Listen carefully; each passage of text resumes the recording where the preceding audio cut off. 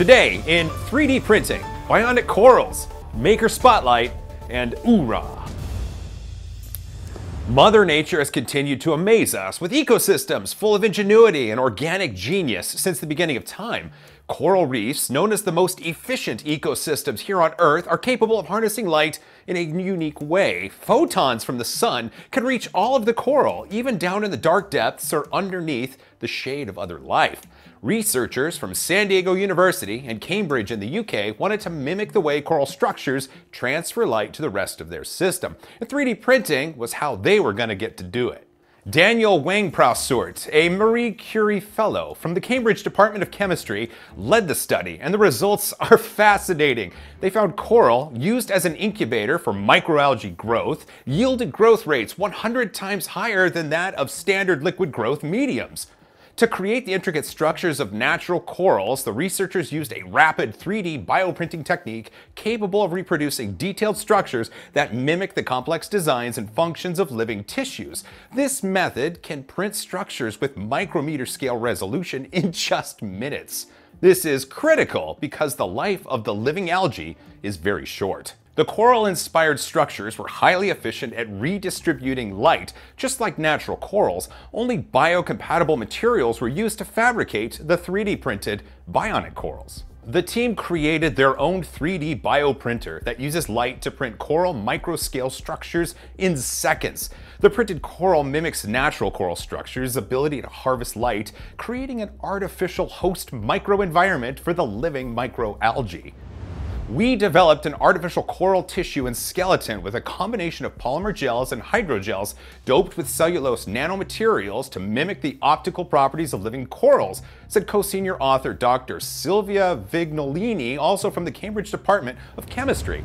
Cellulose is an abundant biopolymer. It is excellent at scattering light, and we used it to optimize delivery of light into photosynthetic algae. By copying the host microhabitat, we can also use our 3D bioprinted corals as a model system for the coral-algal symbiosis, which is urgently needed to understand the breakdown of the symbiosis during coral reef decline, said Wang-Praussurt.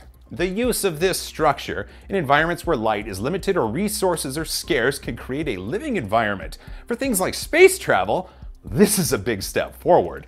This study was funded by the European Union's Horizon 2020 Research and Innovation Program, the European Research Council, the David Phillips Fellowship, the National Institutes of Health, the National Science Foundation, the Carlsberg Foundation, and the Willem Foundation.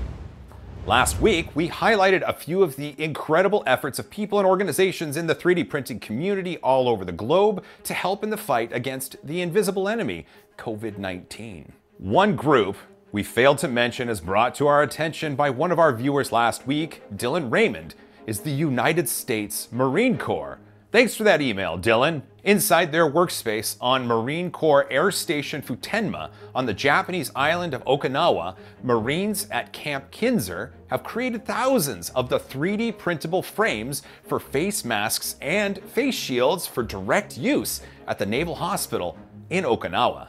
Staff Sergeant Quincy Reynolds is a member of the global 3D printing community, and he had this to say.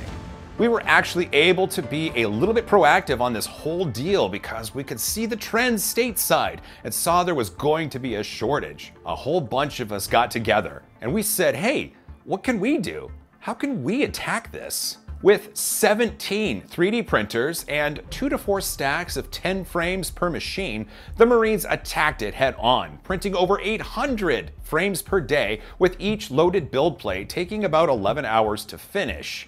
These printers are typically used to 3D print parts for aviation maintenance, which is another entirely awesome story we can hopefully showcase in the near future. The frames, along with the necessary materials, are then sent over to the Naval Hospital, where they are assembled, cleaned, and distributed. The intention is to reduce the need for medical-grade masks and respirators by giving Marines and sailors the alternative PPE, especially those engaged in frontline medical care and screening.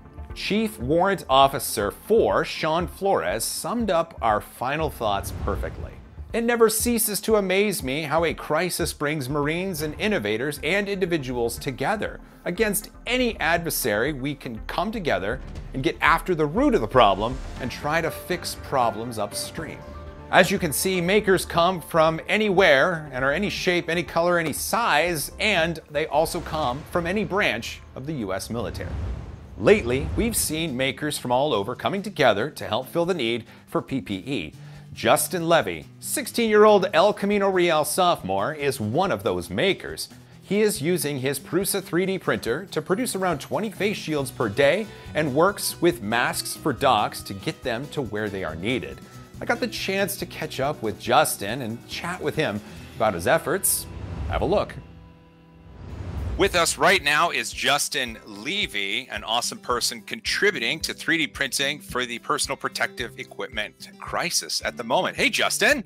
Hey, Joel. How you doing? Doing great. I just want to say thank you for taking a moment out of your day to give us a chat. I have no doubt in my mind that you're 3D printing like a crazy person, like many people, just getting it all done, right? Yeah, that's what I've been doing from the time I wake up to the time I go to bed. What happened? What got you interested in printing for this current crisis? I just saw that like a lot of people didn't have the PPE, and like I just really wanted to be able to get it out there and to the people, because I was seeing like in my local hospital down the street didn't have it and they were in need, and just other local people that were really needing it. Are you working with anyone else or with a team such as Masks for Docs or Operation? Yeah, I've been working with Masks for Docs, and the whole LA chapter has been really helpful in getting everything organized, filament, face shield, the plastic, everything. What's the process that you follow for getting these face shields out? So how does it go from your printer to where it needs to go? What's the process? So I take the prints, I take them off my bed, I seal them up in bags every day, and every time I take them off the print, I seal them up, I make sure my hands are always washed and clean. I'm hole punching all the time. Anytime that I get more sheets, they're hard to get, and so we've been hole punching as much as we can, and then I take those, I leave them out on my doorstep, I have someone come and pick them up, and they take them to the depot, and they assemble them or are just able to ship them out to the different hospitals in our area. What's your count for face shields right now? I'm at around 200 as of now, and I have 100 ready to go. 100 ready to go. So then you'll bag those up, or let's see, they're already bagged up. So you'll put them out on your porch and a Masks for Docs runner will come and grab them? Yeah. How long do you anticipate you're going to be able to be printing for this cause?